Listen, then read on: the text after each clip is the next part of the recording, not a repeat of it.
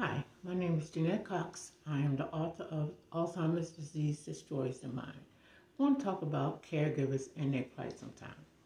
I was the caregiver of my husband, and different times I was so involved in taking care of my husband that I totally forgot myself.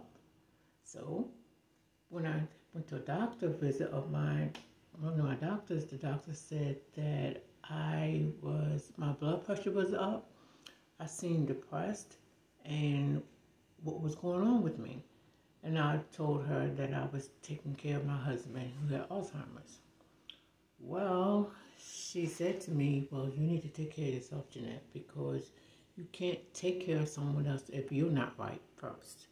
It's just like being on a plane and they tell you when the mask drops that you have to put your oxygen on first and then you can put it on your child or your loved one.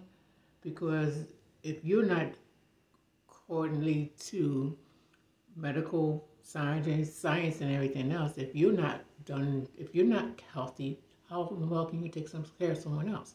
So I'm talking to caregivers to tell them you got to keep yourself healthy and got to keep yourself focused on your health.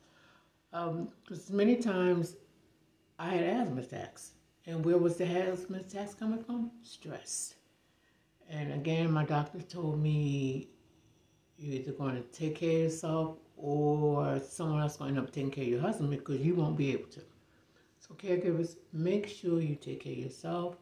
If you are going through some things that you need to take a break, step back, find someone and see if you can take a break. But please take care of yourself. Have regular checkups by your physician. Do things that make you happy, then go back into an environment and help your loved one. Again, my name is Jeanette Cox. I'm the author of Alzheimer's Disease Destroys the Mind. You should help them again.